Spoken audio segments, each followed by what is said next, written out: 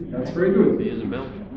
Belgium is the size of what state here or what county? Let's see. Maryland. The Belgian economy. You have seen Belgium is as big as Maryland. And no, to complete that, the population of Belgium is the same as of Ohio, 11 million people. Belgian economy is 25th in the world. Belgian currency, it's an easy one. We are not the UK, we are inside the EU and even inside the Eurozone. US investments in Belgium are as big as in China. Belgian investments in the US support, try a guess, 150,000 jobs in the US. We are the 10th investor in the world. The port of Antwerp. You know what are pralines? These are chocolates. So, it could have been probable having a dedicated terminal for pralines, but we are the second largest in Europe and the fourth in the world. Who was not born in Belgium? That's correct. Innovation in Belgium.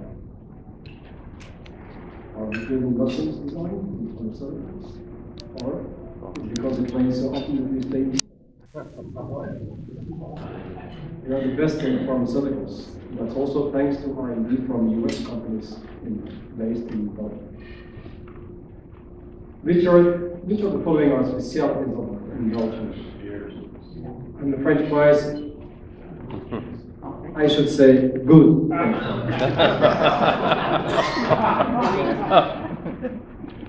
Tintin. I assume everybody knows Tintin. It was made into a film by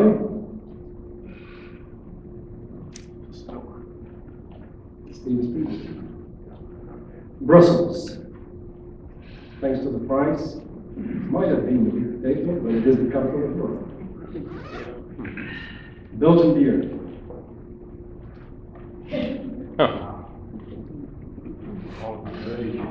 All of them.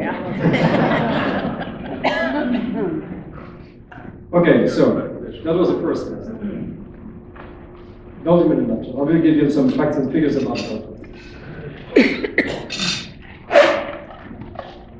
So, neighboring countries, France, Germany, Netherlands, Luxembourg, and in fact, all countries with a seaside. As we are a coastal country, all countries at the sea are our neighbors. We are just divided by international waters. Isn't that beautiful? So we are neighboring countries as well. We have quite a dense population. As you can see, 363 inhabitants per square kilometer. Now, I didn't do my homework. I don't know how many square miles it is, but it's smaller than 50 square miles. Official languages, we have 3 official languages. Dutch, exactly the same language as in the Netherlands, but with a nicer accent. French, the same language as in France, but again with a nicer accent. German, the same language as in Germany, but a nicer accent. Right. Surface area, as you can see there, almost 12,000 square miles. That's the size of Maryland. We use the euro, and we have 11 million inhabitants. Now, the geography. You know where Belgium is. On the left-hand side, you see it. There it is. It is squeezed between France, Germany, Netherlands, and Luxembourg, and we can escape from the sea. But then, what is very interesting is to see the radius on the right-hand side. So I don't know whether you can see it very well, but the smallest one, it's 200 miles. In 200 miles, you reach the wealthiest part of Europe, of Western Europe. You reach basically the north of France, Germany, the wealthiest, the most industrialized part of Germany, the Netherlands, the southeast of the UK. So this is really the wealthiest part of Western Europe. Now, if you expand that and you go to 600 miles, you even include you go almost to Spain and the north of Italy as well, and a big part of Central Europe. So we can really say that Belgium has a very central location. Although it's at the seaside, we have a central location. And the access to the neighboring countries is very easy. Now, how is our state structured? We have a king. When Belgium became independent in 1830, it might sound a little bit weird to Americans, but we decided to have a monarchy. So we obtained finally our independence, because we never had been independent before. We had been ruled by all powers you can imagine. Germans, Austrians, French, Spaniards, Netherlands, Germans, and so on. But finally, in 1830, we became independent and we decided to have a monarchy. So the present king is King Philip, and his wife is Queen Mathilde. The Prime Minister is Charles Michel. Our national holiday is July 21st, and that's in fact, as you can see, the anniversary of the first king's succession to the throne in 1830. Now, the US is a complex country. Belgium is one as well. Very complex because we are smaller, but we try to compete with you with regard to complexity. And Belgium is also very known for its surrealism in art, but as you can see here, also in politics. Politics became kind of an art. So we are a federal country, and normally a federal country is a country who was born out of different states coming together and wanting to work together. Like in the US, you have states, they came together, they decided to work together. Germany, the same. Now, we decided we did it the way around. We were a Unitarian country, and then we suddenly said, no, there are some differences in this country. We have different languages. Why shouldn't we have some decentralization of powers? So then we also realized that there is not only a language or cultural difference, but also the economy is quite different. The economy in the north and the economy in the south are quite different. So they decided also to have decentralization on the economic field. So they said, no, let's have a decentralization in two types of entities. And we have first one. The first one is the communities, and that is everything is related to people, to culture, to language. And then we have regions, 3 regions, which is related to soil, industry, economic activities. Now, they are more or less the same. Community of Flanders and the Flanders region is almost the same. French community and the Walloon region, they are more or less the same. We have a tiny German community where they speak German. They are only 70,000, but they have their own parliament and their own government, so they played it very smart. They are part of the Walloon region, as you can see here. They speak German. Now, Brussels is in fact the complex part of the country, because Brussels is a region by itself, but you can speak 2 languages here. You can speak Flemish and French in Brussels. So that's why it belongs both to the community of Flanders and the French community. I assume everybody has lost now, right? So is our government and our politicians. Now Brussels, here are some facts about Brussels. Before Washington was number 1 in the world, but now Brussels is number 1 with regard to the number of diplomats living in Brussels. We have a diplomatic community of 52,000 people, all diplomats and their family members. As you can see, that's quite important for our employment, but directly and indirectly, they create almost 17% of Brussels employment. Now, Brussels is also headquarters for the EU, European Union, and the NATO, as you know. 1 in 3 residents of Brussels are foreigners, many French. There is something called tax evasion, which might probably happen to Brussels. Moroccan people who came in because we needed labor forces, and then, strangely enough, Romanians, since Romania joined the European Union, a lot of them came to Western Europe to find a job. Brussels is ranked number 2 in Europe for number of languages spoken. Well, they did a count and they reached 104 different languages spoken in Brussels. It's a very diverse population. As you can see, 11 million inhabitants in Belgium, 800,000 foreigners. The majority is Flemish. People are called Flemings. Then 1/3 is Walloon, and 10% more or less lives in Brussels. We always have been open to foreigners, and we welcome foreigners who are not welcome anymore in their country. As you can see, like Karl Marx, and then artists like trade and economy. Now, as I said before on the map, Belgium is located at the heart of the world's most industrialized regions. Our main industries today are pharmaceuticals, biotech, nanotechnology, automotive. We don't have our brands or makes of cars, but we have a lot of suppliers to our automotive industry, machinery, and then renewable energy. International trade, imagine a country how much we depend on foreigners, on everything which is abroad. 86% of our GDP is international trade. I don't know how much it is for the US, but it must be one single-digit figure, I suppose. Ranked number 4 for the most attractive economy in the world. That was a ranking made by a Swiss institution in 2016. Science, well, we have very good universities. We have recently a Nobel Prize winner.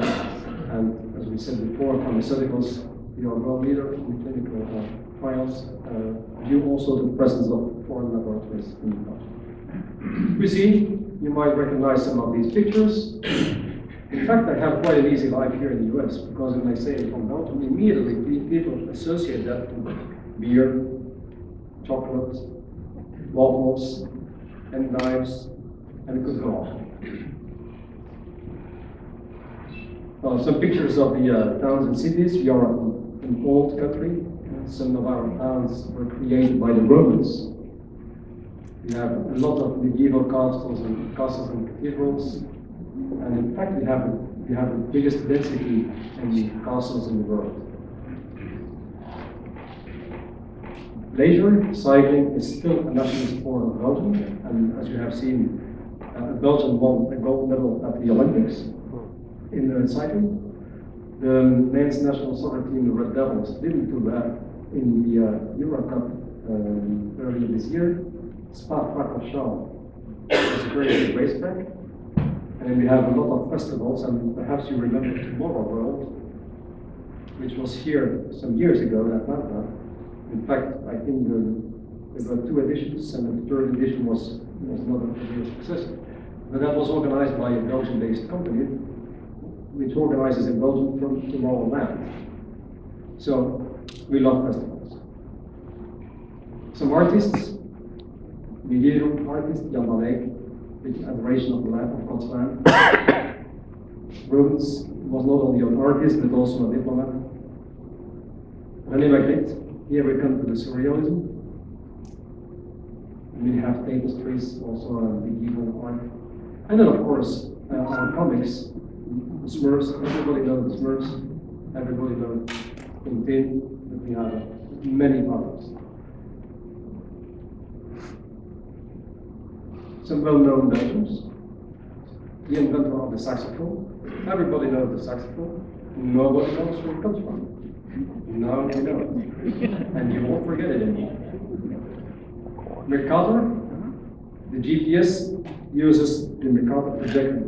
So imagine how long that invention lasted. Without him, we couldn't drive without a GPS. Hercule Poirot. Jacques Rotary, the previous president of the International Olympic Committee. And some years ago, we had 2 top tennists in ranked world and the world ranking in number 1 and 2. Eddie Merckx, called the cannibal, because of all the competitions he won. Now, where stands Belgium in the world? Because it's a tiny country, but still. You see, in 1947, 3 countries, Belgium, the Netherlands, and Luxembourg, created a customs union called the Benelux. the European Union did not exist at that moment, but it served as a role model for the EU. So promoting free movement of work, capital, people, services and goods, and basically a total integration. Now, Belgium is a promoter of all regional integrations. We started with the Benelux and we are still one of the big promoters of the European Union. The European Union might go through a crisis, but still we think personally, and everybody in Belgium is almost convinced that the EU is a very good thing for the country and for the continent. We shouldn't forget it, like that. The EU also helped to maintain peace. And Europe has been, at least Western Europe, Central and Western Europe, has been in peace for 70 years, which is amazing in a continent where making war was a kind of a sport. You know, the war of 100 years, the war of 80 years, the war of 30 years, and then we have a couple of wars of 4 and 5 years. So 70 years without any war is a record. And we believe strongly that the EU helped a lot in that. Now, we are also convinced of the need of the EU because we host the EU headquarters. Here are some facts about Belgium in the UN system, in the United Nations system. We were among the founding members in 1945. We served 7 times in the Security Council, which is not too bad for a smaller country like Belgium, and we are candidate for a term in 1920. Presently, we are in the UN Human Rights Council, and we have contributed with humanitarian aid in a lot of crises. I won't go through the whole list. In fact, you cover more or less half of the world if you mention all the crises going on. But Belgium and NATO have also a very strong relationship. We are also one of the founding members of the NATO. We host, again, the NATO headquarters in Brussels, but also the Allied Command Operations Headquarters in Consul, nearby Mons. And of course, we participate and support the outreach, the out-of-area operations like in Kosovo and Afghanistan. We are still in Afghanistan, by the way.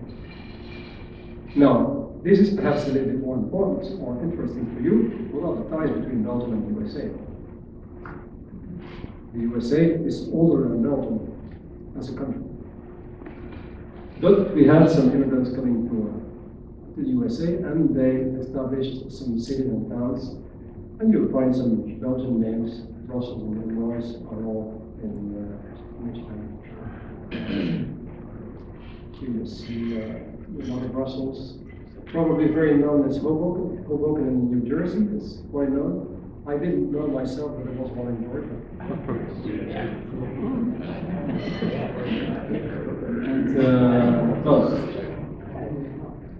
so but you see, we didn't go further than the Midwest. We are not that courageous people. Well, part of the history was Father de Smet, Jesuit priest. The Catholic Church was very strong in Belgium at the time, so we helped here to negotiate for the settlements with the Sioux Indians. And that led to the freedom of Fort Army. Herbert Hoover, we had a special connection with Herbert Hoover before he became president, because in fact nowadays we are commemorating the First World War, which raged from 1914 to 1918. Now in the US, most of the time you look at 17 because the US entered in the war in April 6, 1917. But in fact, from the very beginning of the war, the Germans behaved like barbarians in Belgium, and that drew the attention of the American people as well. So the Americans wanted to help Belgium, and they created a commission for relief in Belgium. So during the whole war, during 4 years, Belgian population and part of the northern France population was fed thanks to these commissions for relief of Belgium. And Herbert Hoover, chaired the commission on the American side. He is quite a prominent person, especially in Leuven, because Leuven was totally burned by the Germans during the First World War and has been rebuilt with donations from the USA. It's very interesting. If you go to Leuven and you go to the library, the university library, you will find a lot of flags. Now also has a special relation with Belgium. Also because he became the first spring light commander based in Belgium. Then the Marshall Plan, of course. The Marshall Plan, you know it very well. In fact, it put the basis for the European Union. It forced us Europeans to work together. So if we say that the European Union is a European initiative, it's only partly true. You have to admit that without the help of the American friends, we wouldn't have had it. The NATO, you saw it before, it is still strong and alive. But the end of the Cold War changed totally our relations. The peace dividend, which everybody expected in the Western world and the free world, didn't really come true. And we saw a lot of other crises where most of the time we were allies. And I wrote down some present common challenges. We are still in Afghanistan. The NATO is still present there. We can't withdraw our troops. Nor the USA can, neither Belgium. Anti-piracy, there also we are allies. Belgium joined the international efforts in the Gulf of Aden and the Gulf of Guinea. In Mali as well. During the Arab Spring, Belgium participated in the operations in Libya. And nowadays, in fact, we are also participating in the US-led coalition against Daesh or ISIL or ISIS and unfortunately, we have to cooperate a lot in very bad situations. Now, economic relations between the two countries. Belgian exporters find the US as number 5 in the ranking. And US exporters, and we import from the US in the 4th position. But US export destinations find Belgium in the 10th position. You will see that the yearly trade is more or less $50 billion between both countries. For Belgium, the US is the number 1 trading partner outside the EU and 5th in absolute figures. Here you can see what we are exporting, mainly chemical products, but also transport equipment, machinery, and so on. In the mineral products, you will be quite surprised to see that Belgium exports minerals. We don't have oil, we don't have gold, we don't have copper, whatever, but we have a lot of diamonds. Antwerp is the world diamond capital. Almost 90% of all diamonds in the world come at least one time in their life through Antwerp. Import, or do we import from the US? Chemical products, transport equipment, machinery. Strangely enough, the top 3 are the same products as we export. American investments in Belgium. Belgium is an attractive place for investors. Some of the reasons are in the central location in Europe, a high standard of living and sophisticated infrastructure, and quite a number of tax incentives for the businesses. We always complain about high taxes, but if you dig a little bit, you will see that there are a lot of incentives for business people. Now, the value of the investment between Belgium and the US exceeds $100 billion. And US investments in Belgium are as big as the US investments in China. Here are some other facts. Belgium is the 9th largest foreign investor in the USA. And also at the same time, the 9th largest foreign investor. We have more than 400 Belgian companies in the US, located in 41 of these 50 states. Now, I must say that Georgia is number 2 in that list, after New York. Then US subsidiaries of Belgian-owned firms employ about between 150 and 160,000 US workers. And you can see how these Belgian investments in the US really are in the right. What kind of confidence do we have here? What kind of quality fruit? Accent on quality, textiles, steel products, and so on and so on.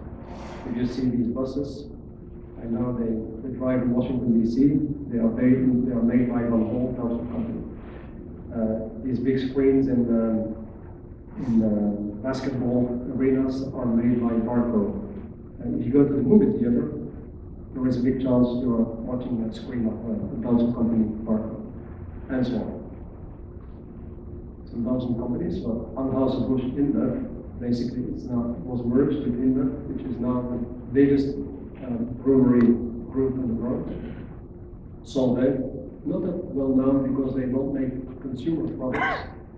DeBaets, Unicorn, recycling. And then at the end, how are we officially represented in the USA? Well, we have an embassy in Washington. We have consuls general in Atlanta, New York, and Los Angeles. We have Chamber of Commerce in New York City, and we have in Atlanta the Belgian American Chamber of the South. And then we also have regional representatives. So the federal representatives are on the four first lines, and then come the regional representatives. So if you have a specific interest in Flanders, you should go to the Flemish representative. You can do that through regional. The same for the Union and for Brussels. And then